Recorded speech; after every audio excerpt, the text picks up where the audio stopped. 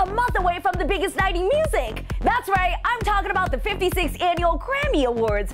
LL Cool J hosted the Grammy nominations concert on December 6th and announced the first round of nominations. I'm Shishi Yang here with your full recap on all the nominations and predictions for the key categories. You're watching Pop News Daily.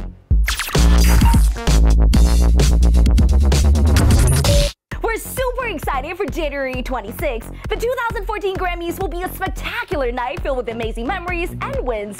So far, rap veteran Jay-Z is leading the pack with 9 nominations, including Best Rap Album and Best Rap Performance. Kendrick Lamar, Macklemore and Ryan Lewis, Pharrell and Justin Timberlake aren't too far behind, as they all tie for the second spot with 7 nominations each. Now, moving on to the rest of the nominees for the Grammys' Big 4 categories and our predictions on who will take home the Grand Trophy. For Album of the Year, we have Sarah Bareilles' The Blessed Unrest, Daft Punk's Random Access Memories, Kendrick Lamar's Good Kid, Mad City, Macklemore and Ryan Lewis's The Heist, and Taylor Swift's Red. We think that Taylor will take home the prize for this one. Although JT's 2020 did very well, we have to give it up for Red, which was the best-selling album throughout the eligibility period. As for Record of the Year, we have Get Lucky by Daft Punk and Pharrell Williams, Radioactive by Imagine Dragons, Royals by Lorde, Locked Out of Heaven by Bruno Mars, and Blur Lines by Robin Thicke featuring T.I. and Pharrell. We will be very surprised if Blur Lines doesn't win. This jam became one of the hottest hits, especially after the 2013 MTV VMAs. In fact, as of July 2013,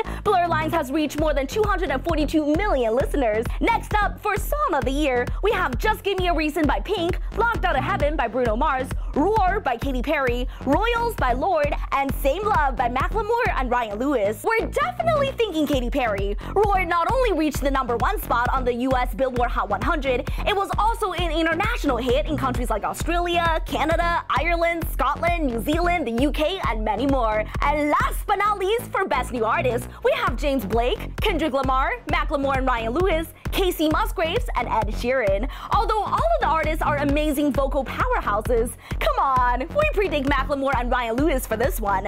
Their track Thrift Shop sold more than 2.2 million copies, and their second single Can't Hold Us also peaked at #1 of the Hot 100 chart. Do you guys agree with our predictions? Notable snubs this year include Miley Cyrus, Ariana Grande, Demi Lovato, and Justin Bieber. I was really hoping that Ariana would get Best New Artist. Maybe in 2015? Hit the comments below, tweet us at PopStop TV, like this video, and make sure to sub.